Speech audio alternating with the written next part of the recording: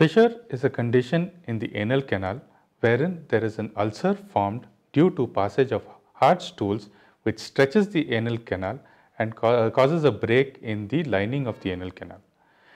The area being a dirty area, this wound does not heal very quickly and as a vicious cycle ends up causing more and more pain to the patient when he passes stool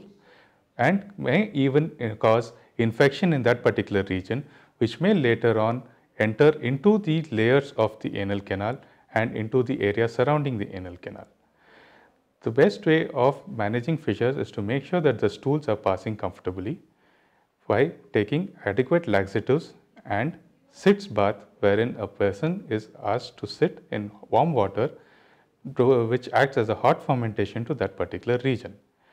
However, if these treatments do not help, the person is asked to undergo what is known as lateral sphincterotomy,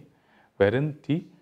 muscle in the anal region is divided or stretched to a point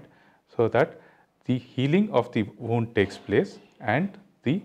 fissure is healed.